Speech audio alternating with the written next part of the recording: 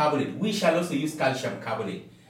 And what's the odd man out now? It is calcium oxide. That we shall not use because they have not talked about it. They have not even given any quantity as per the 1 mole of calcium oxide formed.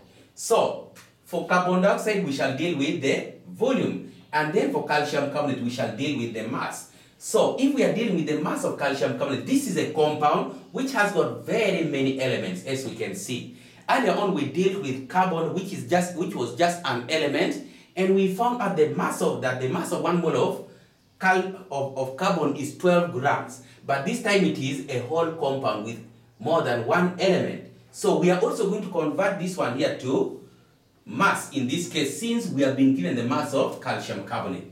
So let us say the molar mass, that's the mass of 1 mole, the molar mass of calcium carbonate is equal to, then we add the relative atomic masses as we have done already. So we are applying the calculation of relative formula mass. In this case, we shall add the relative atomic masses of this number of atoms of each element. We add them together to get the mass of one, with the value of the relative formula mass and with the unit of grams, which is the mass of 1 mole. So it is 40 plus 12 plus 16 times 3. So this one gives us 48 plus 12 is 60 plus 40 is 100. So the mass of 1 mole of calcium carbonate is 100 grams. And then if this is 100 grams, let us now go ahead and we make our calculation. We have only 1 mole of carbon dioxide, and 1 mole of a gas at room temperature has got this volume, 24,000 cubic centimeters. If there were 2 moles, then we will multiply this one here by 2.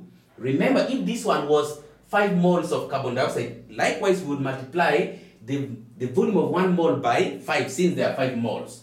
So we have only 1 mole of carbon dioxide gas produced, so we shall only have the volume of 1 mole here. And what shall be on our left hand side is calcium carbonate, because we have its mass given.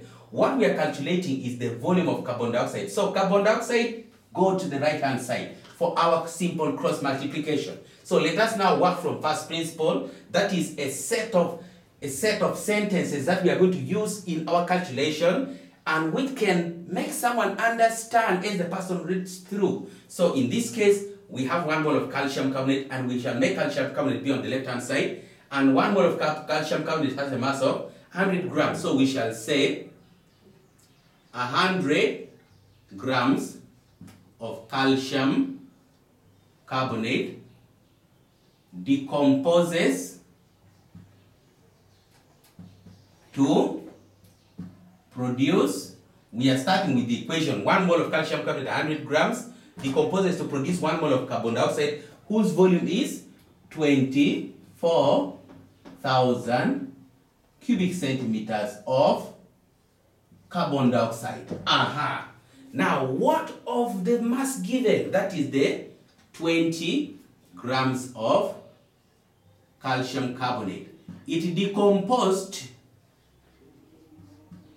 See the tens well, that here we should calculate the volume of carbon dioxide produced at room temperature when 20 grams of calcium carbonate decomposed completely. So the 20 grams of calcium carbonate decomposed to produce,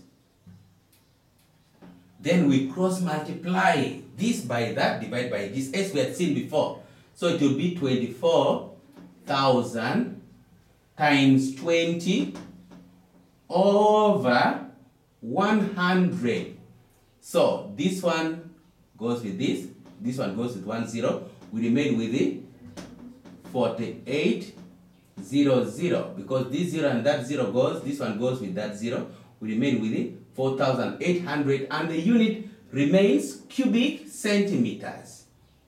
So this one is in cubic centimeters, and our unit is also cubic centimeters. So in this session, we have seen how to calculate the volume of carbon dioxide gas produced, or the volume of a gas produced, the volume of a gas produced as a result of the reaction. So in our next session, we are also going to see how to calculate the mass of a substance that burns, or that reacts to produce some volume of the gas. So thank you for watching. This is Step Talks Education.